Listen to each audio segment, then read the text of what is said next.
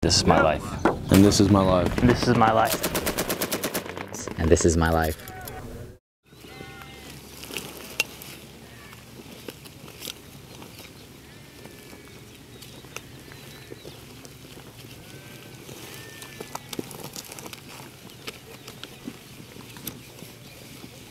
So far, we've been taking a lot of contact, maybe just like a pop shot here or there, or maybe just like a random RPG or mortar round. But honestly, there hasn't been much going down. We've been starting to pull away, heading back up north, and getting ready to get extracted. We've gone and we've done clearing operations. Still, we still clear a couple of buildings, target buildings. I mean, we're pretty much worn out, doing whatever we could do to stay sane. Drink water. Everyone's been making bread. One of the guys, he has some speakers and we play music.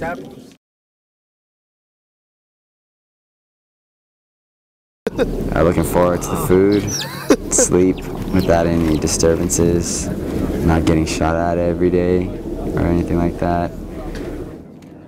Being able to talk to friends and family, tell them I'm alright.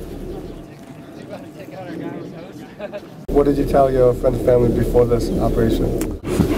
Like if I die, you know, if I die during this thing, I want you to have like a peace of mind. Because I'm telling you now that it might happen, because this is a dangerous operation. Mostly everyone just finally finds their peace. They realize that it's their job, that something might happen to them, whether they die or they lose limbs or something, and they just got to push on through it and make the best of it, keep on going.